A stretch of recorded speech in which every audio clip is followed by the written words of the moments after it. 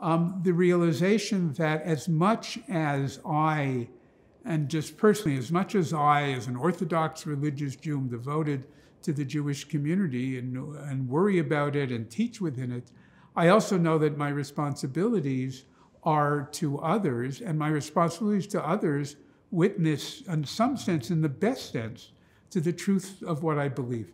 Not witness in a sense to convert others, but witness saying, hey, this is what motivates me. This is what my tradition calls me to do. And I need to be out there doing it. I need to engage with you. And we need to see where we can work together so that it can be better for everyone within a society.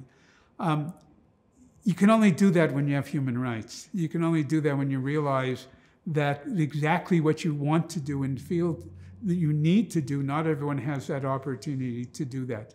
And so religious traditions, I think, can be an example, not always successfully, and it's something they're striving to be, not necessarily what they are, but I think can strive to be examples of people on one hand who share a particular devotion with a certain group, yet at the same time do not allow that particular devotion to cast out others or to discriminate against others, but to realize to give the space to others so that they too can be part of their own particular traditions and those broader broader issues we face in society in terms of the human welfare of people. That's something we can all share together. We're not there to convert each other. We don't have to be there to pray with each other. I really don't care about that.